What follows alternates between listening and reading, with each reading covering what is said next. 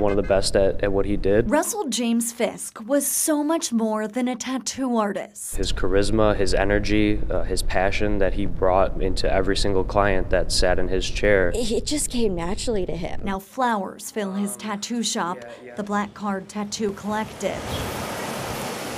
It feels empty, but at the same time, like we all are here together for him.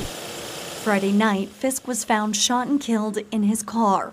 Police say the call initially came in as a crash, and it's now being investigated as a homicide. Shocking, it's him. I don't understand why. I just don't get it. But through the sadness, they're remembering a friend. He was likable, he was creative, he just had the whole formula.